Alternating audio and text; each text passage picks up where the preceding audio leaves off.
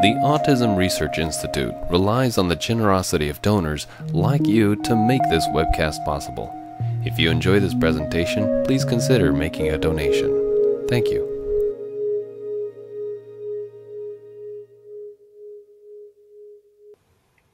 Now, before we get started, I'll introduce our speaker. Vicki Kobliner is a registered dietitian and nutritionist with years of experience in applying a functional approach to nutrition.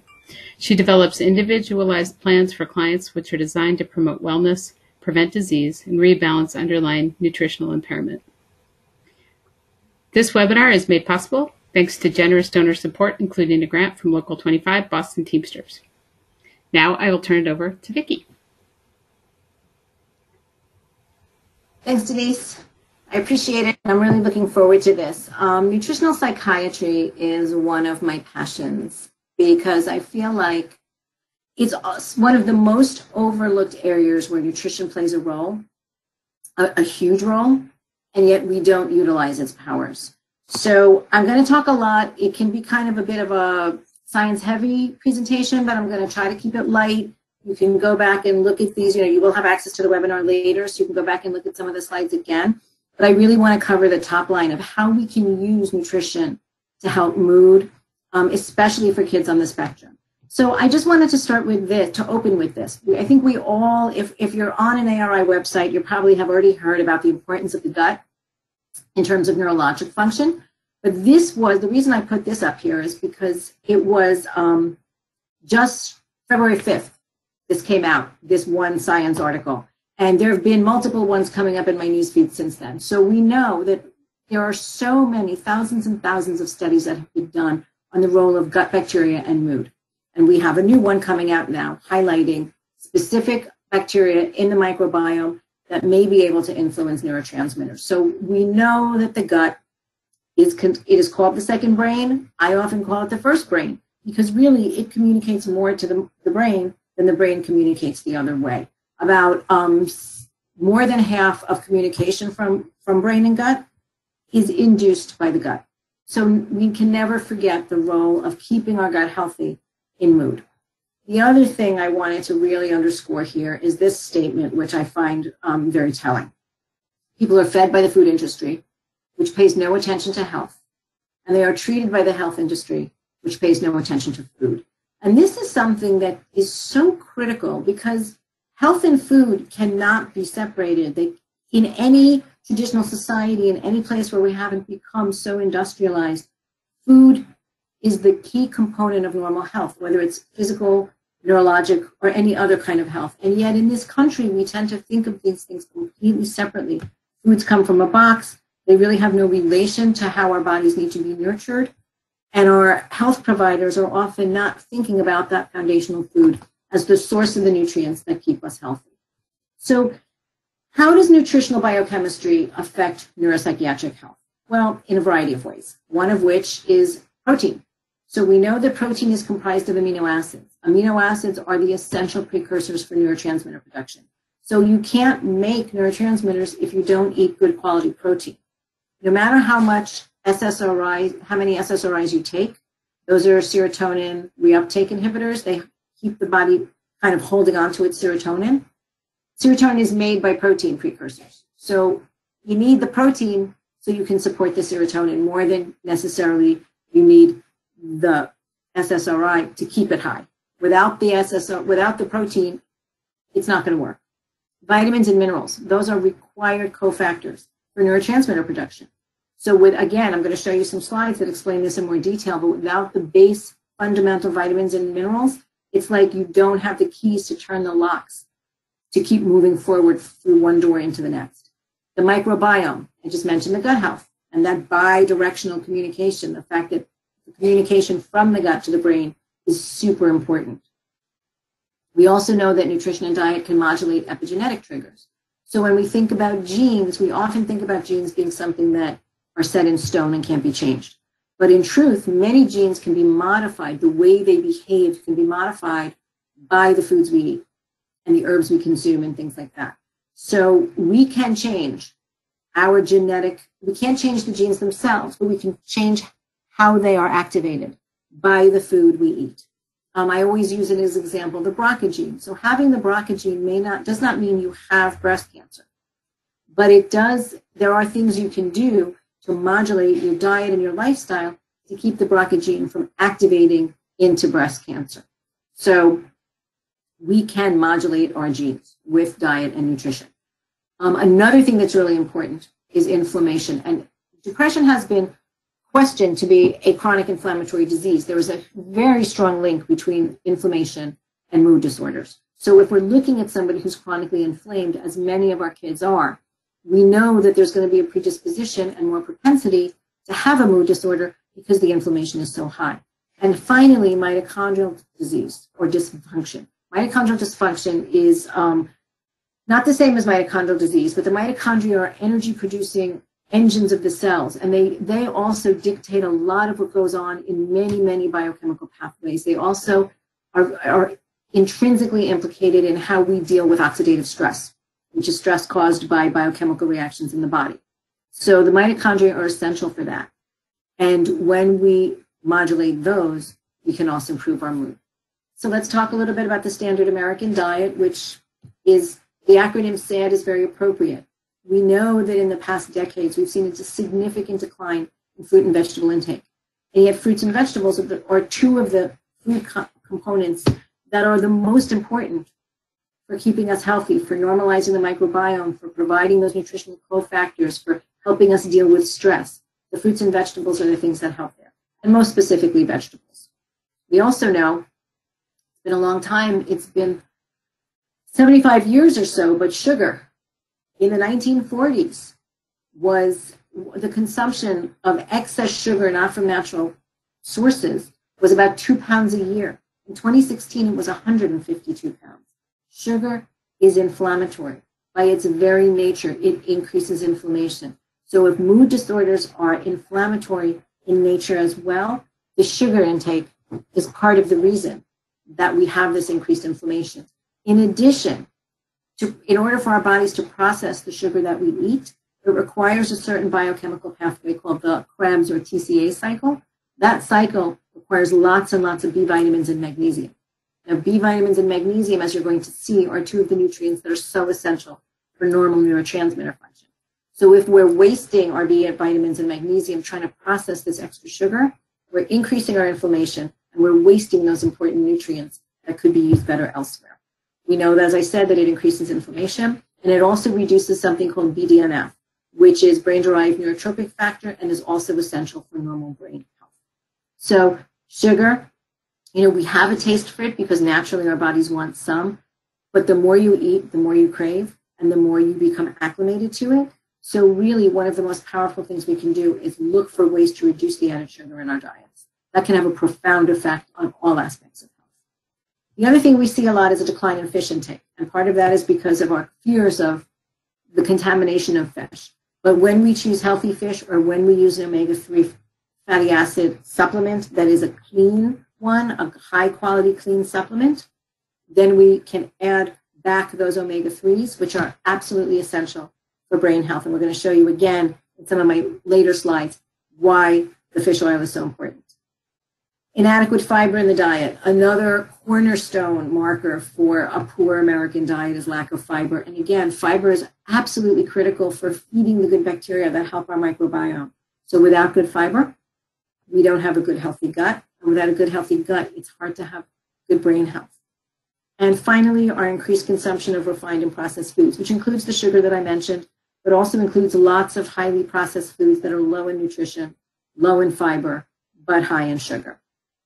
So that's kind of the diet that we're faced with.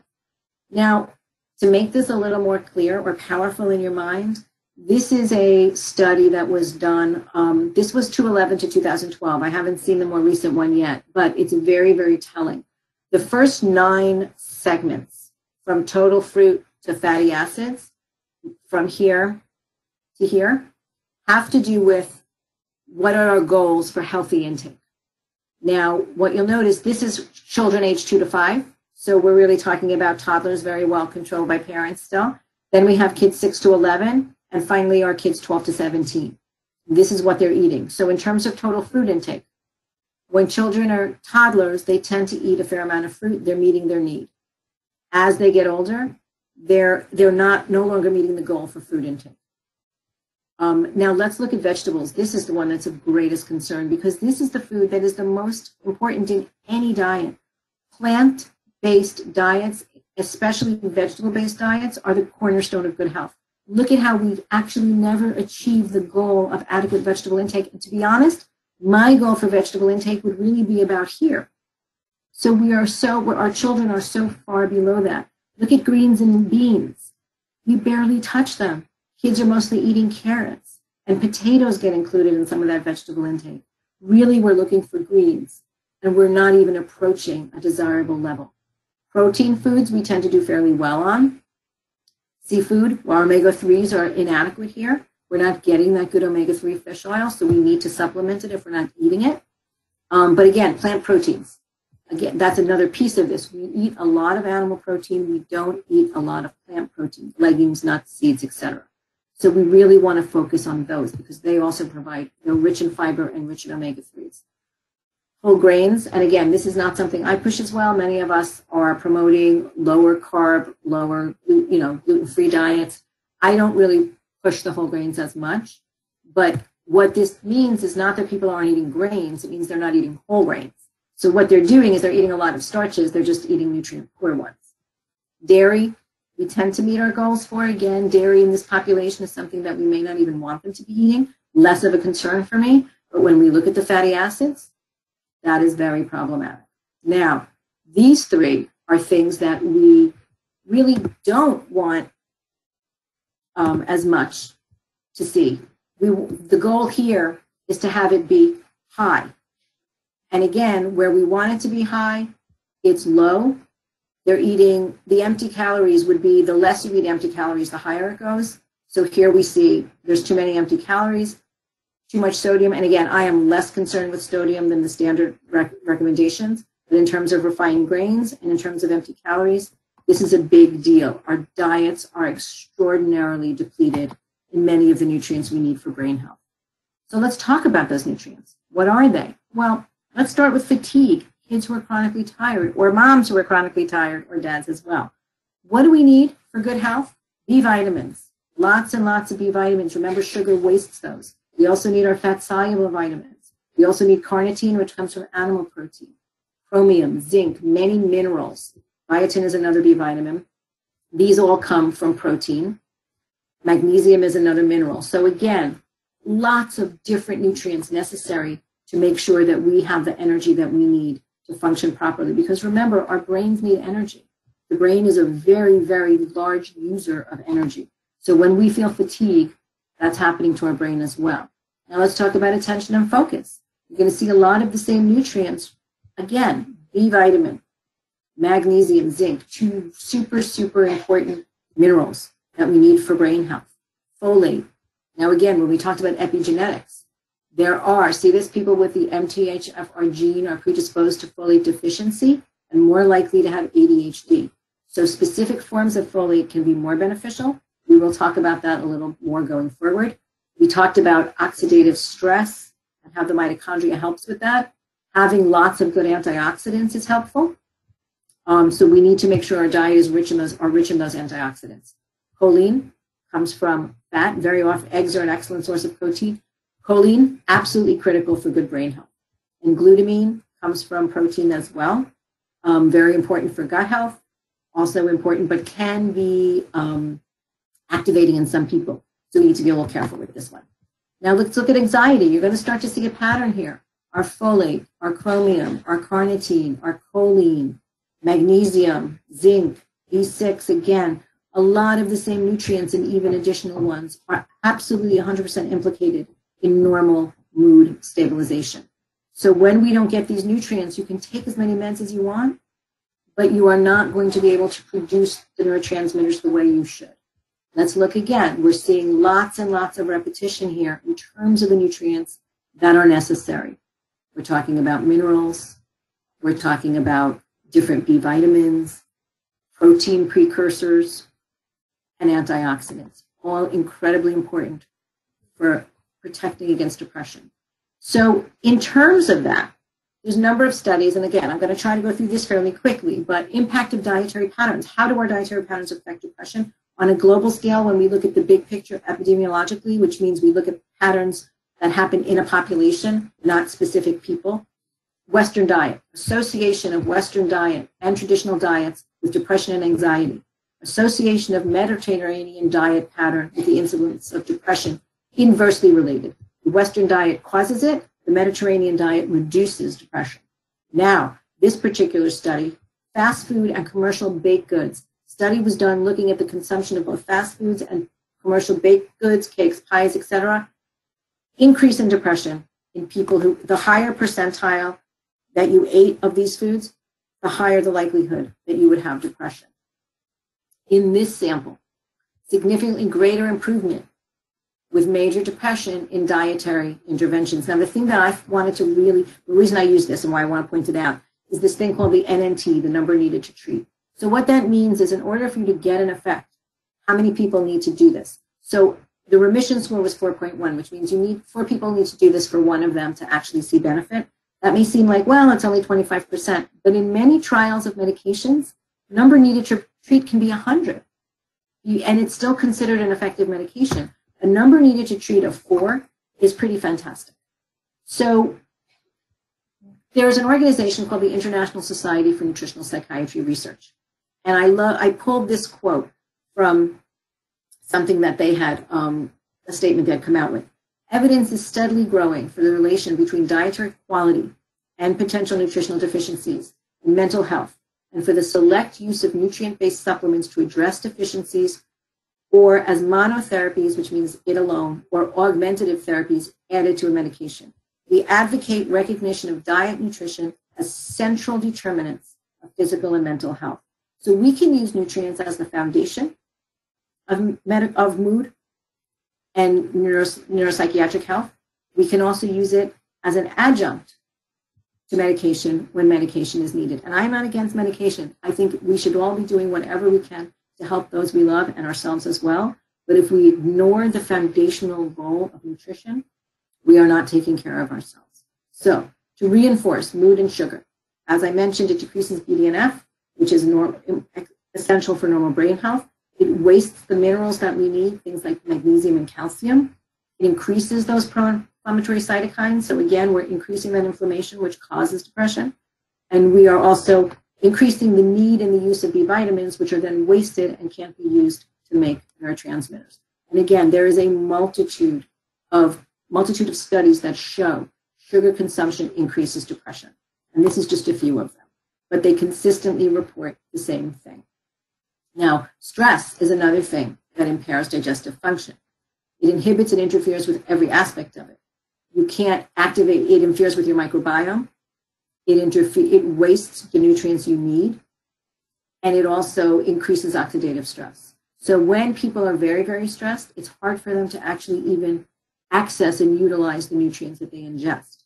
When you are not ingesting a good quality diet, as we saw with that slide with all the bars before, if you're not ingesting enough of it, and then you're stressed on top of that, the deficit, the divide between those two things is going to get greater and greater. So it's real important to shore up the good nutrition. So many of you may have heard of these words. Some of you, it may be new. They sound complicated: methylation, transsulfuration, folate, etc. However, I'm, again, not going to spend a lot of time in this slide, but I'm going to show you where they function in the next couple of slides. So methylation is a process that's required for normal detoxification. It's required for normal brain health, and it requires B vitamins, many minerals. And when it doesn't work, it's linked to inflammation. So when our methylation pathways don't work right, we see changes in mood. Transsulfuration is an adjunct pathway linked to methylation, requires many of the same things, requires B vitamins, requires minerals, but also impacts how we produce glutathione. Now, glutathione is one of the most powerful antioxidants in our body and the primary fat compound used in detoxification. So when we don't make enough glutathione, or when we have so much inflammation and so much toxicity that we use up our glutathione, we need to support the production of it. Now, again, what that requires is not only B vitamins and minerals, but it actually requires protein, because protein precursors are what is used to make glutathione. Our folate cycle is another piece of this pathway. It's another, you can imagine it as cogs that are all turning, and when one stops, the other ones can't continue to turn. All of these pathways are like cogs. So folate cycle requires B vitamins, also requires that an active form of methyl tetrahydrofolate. Folate is ingested as natural folate, but then what we do in our body is we convert it to an active form called MTHF. Now, certain people have a gene mutation that makes their MTHFR less efficient. It doesn't convert to that active folate as well. So for those people, they may need supplemental MTHF to help them get there. BH4 is another compound that is important for serotonin and dopamine production, and serotonin and dopamine are our two primary neurotransmitters. So this is one of the little guides that I wanted to show you. You don't have to memorize this, you don't have to learn it, but just look here. Tryptophan is an amino acid. It's what we use to make serotonin. In the process of making serotonin, the tryptophan is changed into 5-HTP, then it is changed to serotonin, but look at what it needs. Look at what's required in order to make that conversion work.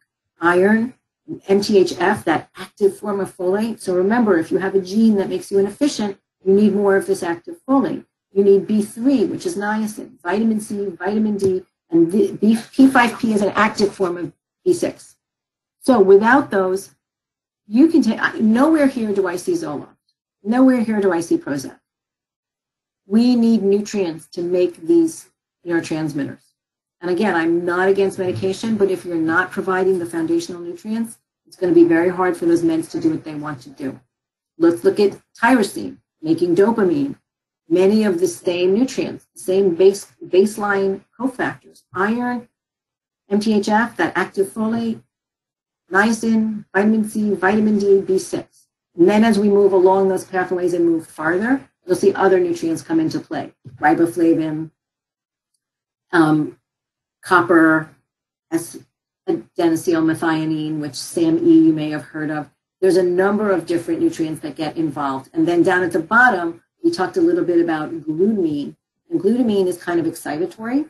Well, glutamate is excitatory, actually. And glutamate can be converted into GABA. The body does that kind of in a seesaw basis. When you need to get active, you produce more glutamate. And when you need to come down, you produce GABA. Very often what we see is people who are very anxious can't make that conversion. They can't calm their glutamate and turn it into GABA. That requires vitamin B6. Requires a few other things as well. But so I hope you're getting the picture here that it's very, very important for us to shore up our nutritional status so that we can make these important neurotransmitters. Now, this is quite the series of pathways. But again, no need to memorize it. Just want to point out a few things. You see in this circle here, this is where we talk about making glutathione. This requires zinc, B12, other nutrients as well. B6 is required down here. That moves into that folate pathway where we see the active folate.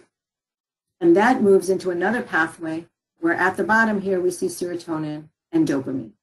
So in order for us to make serotonin and dopamine, there's that BH4 we talked about. Here are our precursors. But in order to keep this wheel turning, this wheel needs to turn, and this wheel needs to turn. And that's why all of them are so intimately related to each other. So don't have to memorize.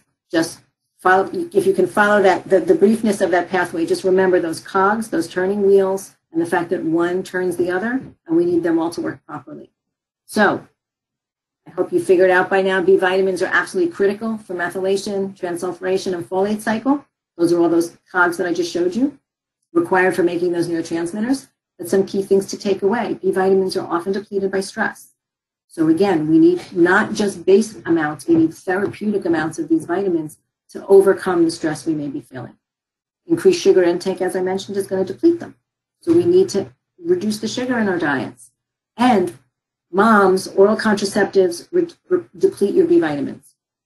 So if you're taking oral contraceptives, you are not going to have probably enough B vitamins. And that's really important because you are probably stressed and probably not eating as well as you should. And when you do this, you're impacting your body's ability to make those good neurotransmitters. So if you're on an oral contraceptive, it's important to support with some additional B vitamins. Now, B vitamins require activation by gastric acid. A poor microbiome will interfere with that.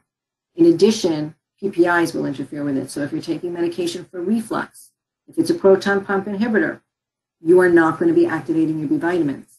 Very, very important to make sure that you're able to use active forms of B vitamins. And again, in my experience, PPIs are not supposed to be used for long term. They never were. We tend to get on them and never get off. But there are ways you can get off PPIs and address reflux organically, which is my preferred method. In addition, something like a B12 deficiency reduces NMDA receptor activity. Now, NMDA receptors are also are intimately involved in your transmitter signaling. And if your NMDA receptors aren't working properly, it's going to affect your neurotransmitter function. And B12 deficiency will result in reduced activity. So again, multiple studies show the role of B vitamins in neuropsychiatric health.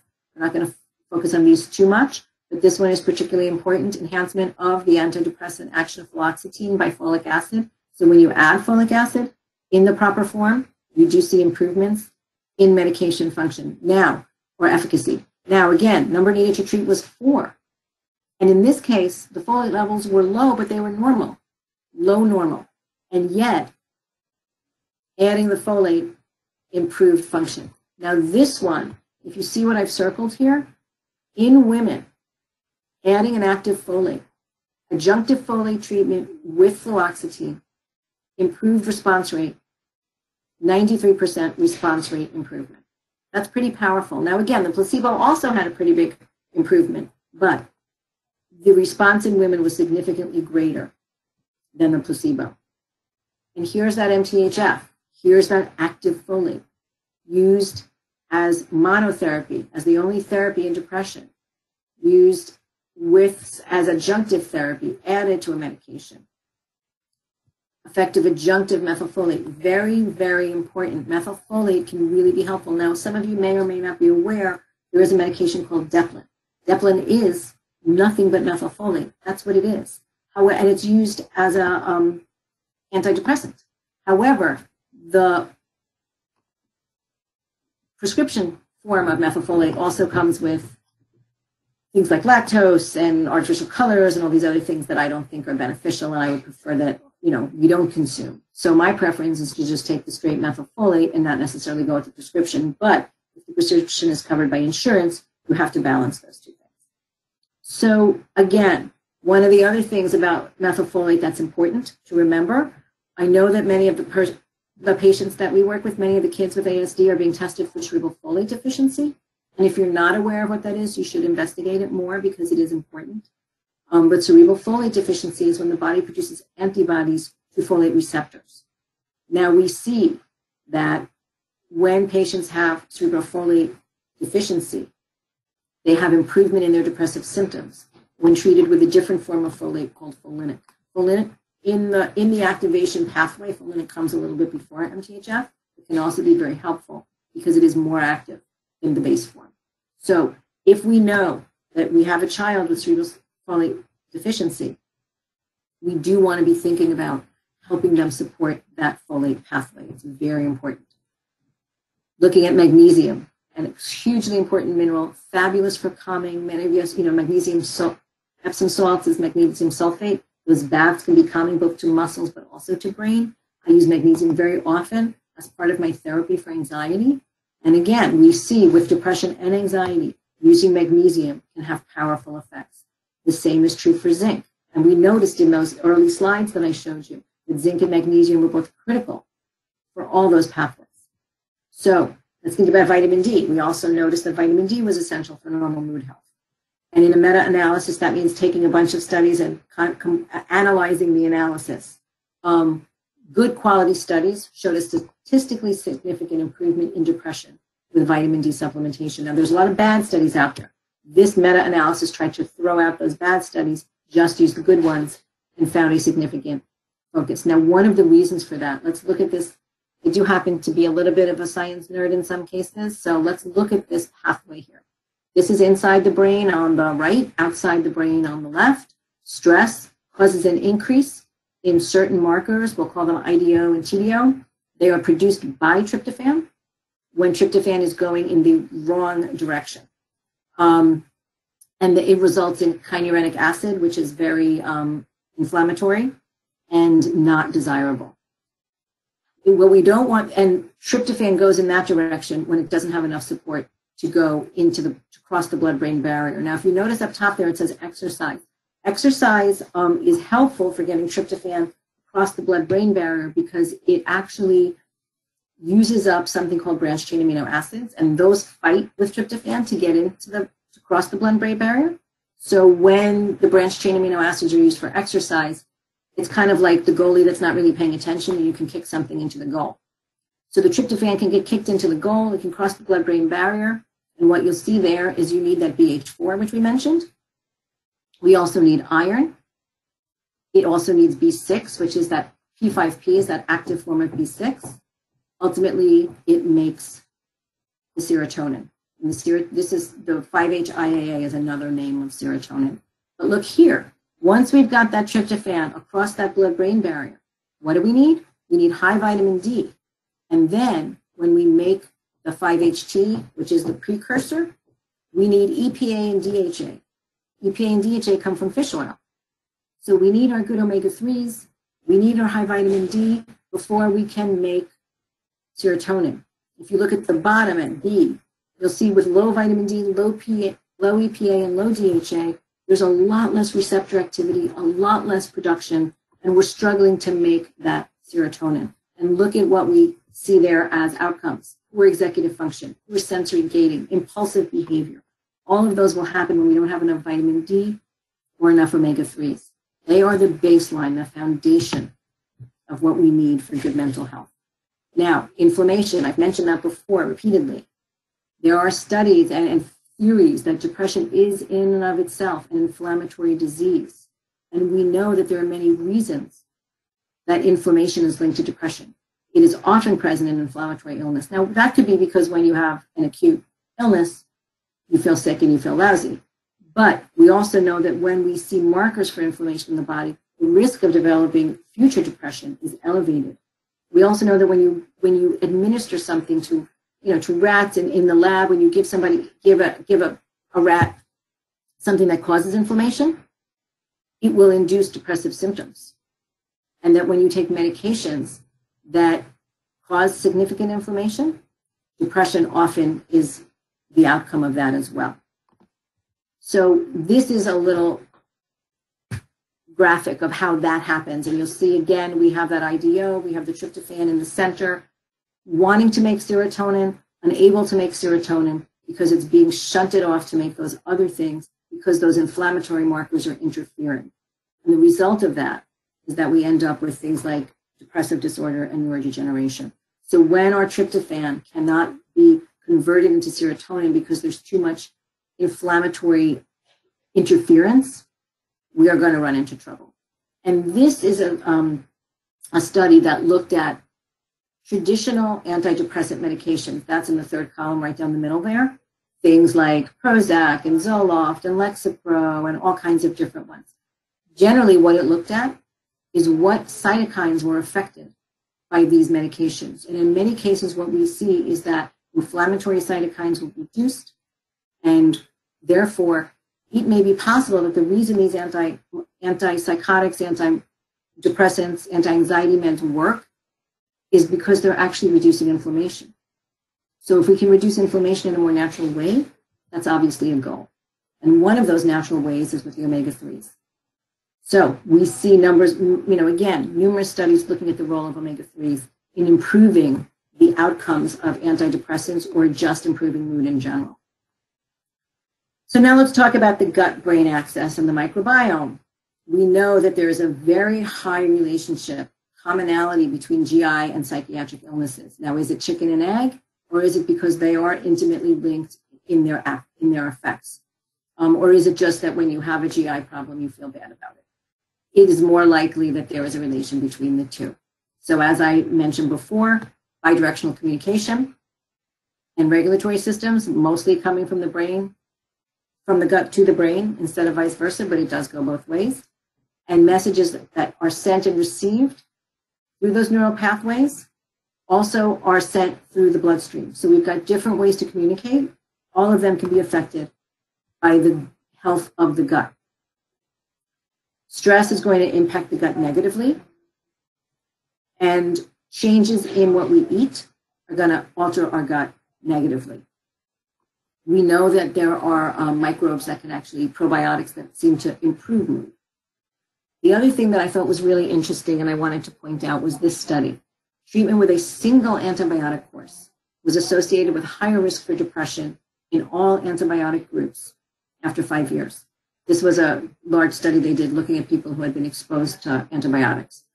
5 courses of antibiotics increased the likelihood of depression and anxiety profoundly.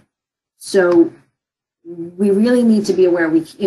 There are times when antibiotics are important, but we really need to figure out what they're doing. Is it because of the good bacteria, the change in the microbiome? Is that what's causing this increased risk for depression and anxiety? We don't really know. But what we know is we have to treat our gut, very carefully, and we have to treat it well. Here's a study that looked at a specific probiotic formulation and studies of both a depression scale and a perceived stress scale. And the dotted areas are the probiotics. The clear areas are those who didn't get the probiotics. And this was the percentage of change in their mood in the positive for those. So those who took the probiotic had a significantly increased change in their mood based on those who didn't. We know that probiotics, and remember that first slide I showed you, we know that good bacteria affects the brain and affects mood. Now, this was a study that looked at a combination probiotic, multi-species probiotic, which had a significant impact on cognitive reactivity to state of mood. It actually reduced rumination. So ruminative thoughts are those where you think over and over again about the same thing and you kind of can't get away from it. Aggressive and ruminative thoughts were 2 of the things that were best improved by this probiotic combination. And this probiotic combination has been made into a supplement that you can buy. It's called Target GBX, and it has some good data behind it. We can't talk about mood without talking about gluten and the role that gluten plays in affecting our brain. Now, again, I don't necessarily know that gluten should be avoided by everyone, but there is a large percentage of the population that we know can benefit, not only just if you have celiac disease, but you can have gluten intolerance, which is not celiac disease, and you can also be affected by gluten. We know that in the literature, there are many, many articles that relate gluten to seizure disorders, to ataxia, to neuropathy, to schizophrenia, to depression, to migraine, and lots of other neurological disorders as well as autoimmune disorders. So gluten can be problematic. We know that people who have very often, in this study, patients with neurological disease had much higher circulating anti-gliadin antibodies to gluten. Anti-gliadin antibodies attack gluten. But we see this over and over again. There's more than one study that looks at the evidence of gluten antibodies in people with mood disorder. And one of the possible reasons for that, there are many, but one of the possible reasons for that is we talked a little bit before about glutamine being exciting and GABA being calming, and how the body generally goes on a seesaw, moving from one to the other based on what the body needs. Now, the enzyme that helps move glutamine, the exciter, to GABA, the calmer, is glutamic acid decarboxylase. Now, that enzyme can be impacted negatively by gluten. Gluten can interfere with the activity of that enzyme, which means you're stuck in excitation, you're stuck in glutamine, you can't get to GABA. So the gluten can interfere with the GAD and produce an antibody that makes it less functional and make it harder to decompress and to produce GABA. Now, mitochondrial function has also been studied, and its role in major depression and spectrum disorders, affective spectrum disorders, which are the panoply of mood disorders. So we know, again, that mitochondria have a profound effect on inflammation and reactive oxygen species. So when we address mitochondria, we're able to modulate mood. Mitochondria has a role in addressing inflammation. And we know that many drugs that treat depression actually exert effects on the mitochondria. So we want to think about how we can benefit, how we can make the mitochondria function better. And some of the things that help the mitochondria function are antioxidants. Things like coenzyme Q10, vitamin E, glutathione, all of those, omega-3s, all of those are going to help because they act as antioxidants. Zinc is also important here. And what we see is that many people who have depression have lower levels of these potent antioxidants. So we want to support them. Again, this reinforces the same thing. Another really powerful antioxidant is N-acetylcysteine. And N-acetylcysteine may have its antioxidant, may do a variety of things that help with depression, but there are a number of studies that show that it helps. It is a potent antioxidant. It also is it contains one of the precursors that you need to make glutathione. So for both those reasons, NAC can be very, very important and helpful. There's another study that shows the role of NAC in depressive disorders, episodes in bipolar disorder. So 8 of 10 participants on NAC had a treatment response at the endpoint. That's pretty powerful because most medications don't get that kind of, now this is a very small study, bear in mind it was 17 people, but studies that are done on medications are done on far greater numbers. But 8 out of 10 participants had a positive response to NAC. That's pretty powerful. So again, let's go back to those PPIs. Use of proton pump inhibitors associated with depression. Now, we don't know that it's because of the fact that it was interfering with B vitamin activation. We can assume that that may have been part of it, but we know this is a study from last year. Using PPIs was associated with a higher depression score. No reason why, but we know that it was there. We also know that there are cases of PPI-induced neuropsychiatric symptoms. This PPI specifically, but these were people with severe marked anxiety attacks, panic attacks, night terrors, mental confusion, attention deficit, that was fairly severe, induced by a PPI. So we do have to be cautious about the medications we take. And in my belief, if somebody's taking a PPI for reflux, they should be dealing with the root cause of the reflux, not just taking the medication. But you don't want to stop, just to caution you, you should never stop PPIs cold turkey because they can cause a very, very painful rebound. So it's important to wean off them safely and manage it in a safe way.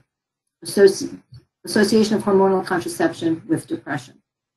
Again, I talked about all contraceptives, the fact that they reduce your B vitamin activation. So again, what we're seeing here is a study that looked at whether people who took hormonal contraception had a higher incidence of depression. And we see that that is the case. Is it due to the B vitamins? We don't know. Is it due to hormonal changes? We don't know. This study did not identify why, but it identified that relationship. And there are many botanicals that can also help. So some of the ones that I like to use most, curcumin is one of my favorites. Again, powerful antioxidant, powerful in reducing inflammation, really, really supportive in reducing stress-induced behavioral and biochemical changes. So curcumin can be a wonderful botanical. And again, curcumin comes from turmeric.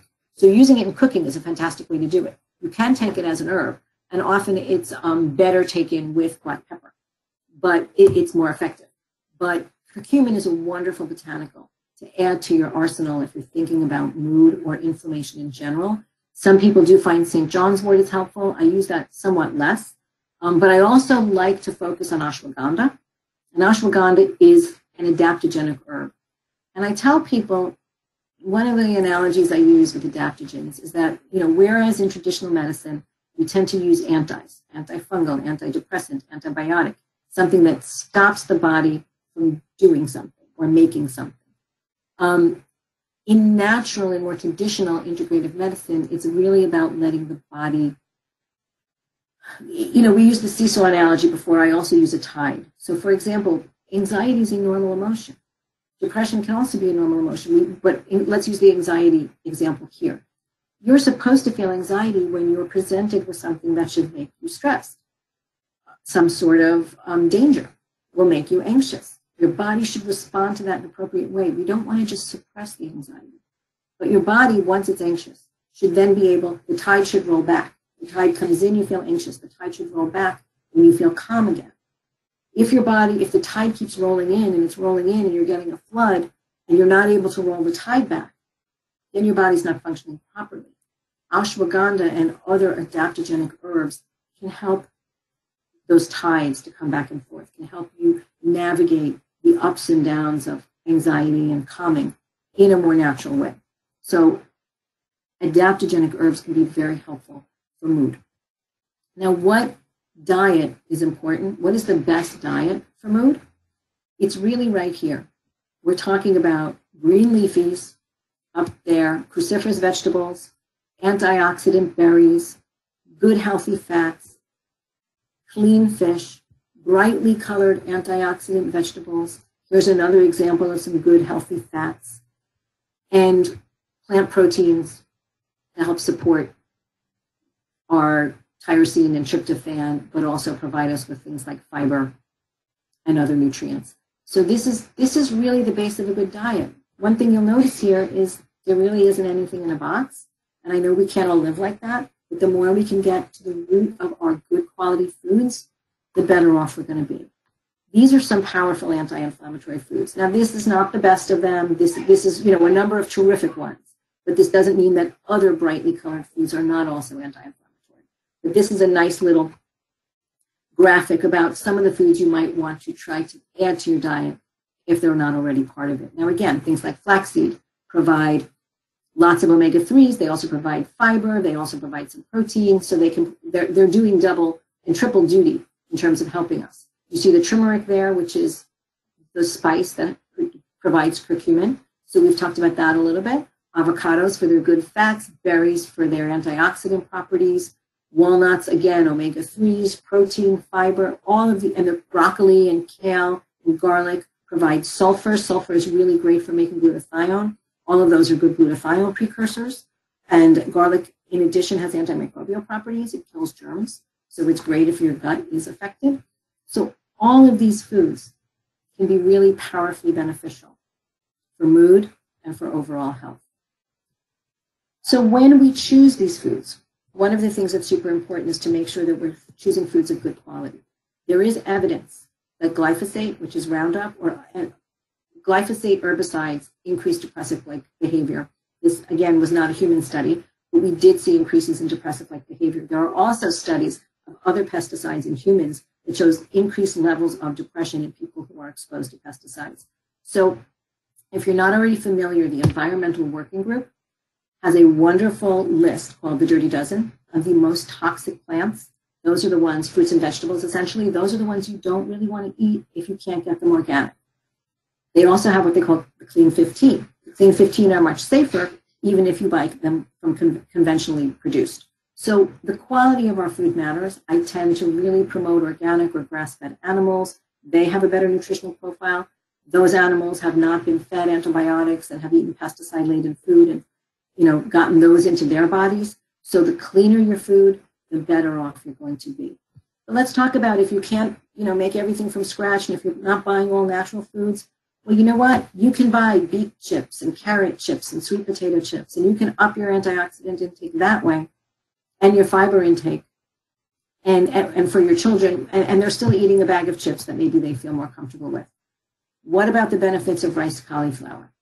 Cauliflower can replace rice. It can replace other starchy foods in many, many combinations in your chili, in your potatoes, etc. You can use organic rice cauliflower instead.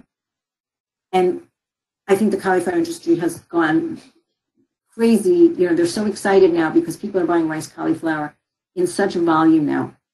And again, cauliflower is a cruciferous vegetable, provides antioxidants, provides sulfur, and doesn't provide the starchy, the kind of nutrient-poor starches that we get from rice. Now let's talk about fermented foods. Now you may not want to use kombucha, but miso and kimchi and properly made sauerkraut and properly made beets can be rich in fermented lactofermentation, which means they produce their own bacteria, and that's the good, healthy bacteria that our guts need. But for somebody who wants to drink a soda, maybe they can switch to something like kombucha because it's nice and fizzy and it gives them a kind of a boost in the middle of the day. But it's going to provide your gut with much needed bacteria to help it grow and colonize in a much more healthy way. Something like an RX bar or a Lara bar doesn't have a lot of whey proteins or soy proteins or rice syrups or all of those things that make an energy bar sound healthy, but really aren't. There's very little in here there's nothing in here that didn't come from nature, essentially, and most of it is healthy for you. So there's lots of ways we can make our diet healthy, even if we can't cook everything from scratch. So how do we optimize our outcomes? We have to dig deep. We have to look at what chemical imbalances may be causing symptoms and what is the root cause of those. And then we have to figure out those root causes: inflammation, nutrient deficits, poor gut function, mitochondrial dysfunction, genetics. Cover all those bases, check them out, find out what's working and what's not, and then address those underlying deficits. And then expand the toolkit. So when we talk about depression, anxiety, etc., we're often looking at medication. And like I said, I'm not against medication. I'm not against talk therapy for those who need it. They can improve outcomes. However, drug therapy and talk therapy with nutrition therapy and lifestyle change can make your outcomes even better. And in truth, nutrition and lifestyle should be the foundation, and the others should come on top of that. So to finish, I ask everybody to think about sitting in this chair. And if there is a mood disorder, either that you're experiencing, your family is experiencing, a loved one is experiencing, if you were to remove one of the legs of this chair, would you still be willing to sit in it? Because I believe that out of any of them, I think the meds should be the last thing you do, unless, of course, it's a very, very acute situation. But again, nutrition, lifestyle, therapy, all of those are foundationally important for good mental health. So thank you. Does anybody have any questions? Yes, Vicki, we've got lots of questions. Okay, I know we don't have a ton of time. Yeah, well, one of the first questions is just about handouts. You've got so much rich information. Can we share them as handouts, or would you prefer that we watch the playback in YouTube after the talk? I'm happy to give the PowerPoint to you, Denise, if there's a way we can make them into handouts. That's fine. Yeah, we can definitely do that. So I'll convert it to handouts, and then I can send the link to everybody on the call after the talk. You should get them within an hour or two afterwards. So great. I'll get those out there. For everybody who was asking, they were saying, it's so much great info and we can't even get all this written down in time. So thanks for doing that. Right. I know it's hard. It's hard for me because there's so much I want to say and I don't want to miss anything. Yeah. And so one of the questions we got was about mania. So we talked a bit about, you talked quite a bit about anxiety and depression and mood. Do you have any insight or have you seen any research on mania specifically related to nutritional support? There is. And it's, again, more than I can get into here. But really, when we're talking about mania, one of the things that I look at very carefully is glutamine, and how you can calm that down. But it really, mania is an area where, again, if somebody's really in an acute crisis, medications may be part of that. But that foundation still has to be there because inflammation is a part of it. Glutamate processing is a part of it. And there is a lot more. I just don't, that could be a whole nother discussion. Well, that's great. Then we'll have to have you back to talk about that. Sure. Okay. Another question we got was about identifying and finding clean omega-3s. So you talked a bit about the benefits of that specifically for mood disorders. So where can people, how do they know? Like what are the things that you're looking for in terms of how they're tested and where to source them? That's great. So I tend to recommend professional line supplements. The reason for that is there was actually just an article in the Washington Post about that, how the FDA wants to start studying supplements more and making more, doing more supervision. Now that's a slippery slope because on the one hand, I think it is truly important because supplements are not regulated in this country. And as a result, there is a lot of garbage out there. And the concern about the garbage is at the least, if you're buying something that doesn't work because it doesn't have the actual ingredients in it that it says it does, then you're just wasting your money. But at the worst case scenario, the other problem is, many things that come from China that use resources from China or other countries will be contaminated with heavy metals. So on the worst case scenario, you may be taking something that's actually harmful. And there is really very little way to know if you just buy over-the-counter stuff. So I don't recommend that. And I don't recommend you buy anything from Amazon. I mean, books is fine, shirts is fine, Amazon's great. But nutritional supplements, if you don't know who you're getting them from, I have done quite a amount of research on this, and very often the ones on Amazon are either expired and relabeled or counterfeit. And even though it looks like the same bottle that you thought you bought from somebody else before, it may not be. So that is not a place you want to be buying your supplements. I know that I, as well as many of the other integrated practitioners I work with, do sell supplements on our website. Some people require you to have a code or be their client in order to do that. I do require that my clients have a code from me in order to have full access to my supplements. But I do also offer on my website, there's a link to Fullscripts, which has packages that are kind of base packages. And I do have one that's a mood package. So for somebody who wants access to good quality supplements, that would be a way to get it. But many practitioners also offer that. Okay, great. Questions we're getting about prioritizing. So you've covered a great deal. Like, it's great. You gave the big overview. So if you are a parent trying to triage this and prioritize, like, what are the first 2 or 3 things I'm going to try to get in there? Or what's the highest priority? Is diet first and then I try to start adding supplements, or all at once? What do I do? So I think it's the chicken and the egg, because the diet is it's going to be hard to change the diet. It takes longer. So in the early phase, what you want to do is just get some of those those nutrients in. So I tend to start with the gut. You've got to heal the gut. So if we're looking at something like a good probiotic, I recommend one that does include things that we know also has mood impact. So something like that Target GBX, I think, is really, really helpful. There are others, but that's one that I like a lot. But a good basic probiotic is something to really start with. The other thing is the child eating enough protein? Try to push protein from a variety of sources. Are they getting enough fiber? Those are basic. But an omega-3, a good probiotic, a basic multi that has therapeutic doses of minerals and B vitamins is going to be key. Now, B vitamins in the beginning can be activating, so you want to start with those very, very slowly. So even with a multi, you might want to just give sprinkles to start, open up a capsule, or take the powder and just give a little bit at a time. You want to build up on B vitamins. I would think about, if my child is on a PPI, can I wean them off it? Because I can activate their B vitamins better. But baseline stuff, MTHF, if you know you have the genetic mutation, is going to be pretty important. A good multi that has good quality Bs and good minerals, omega-3s, and a good probiotic are kind of the place to start while you work on improving the diet. That would be my goal.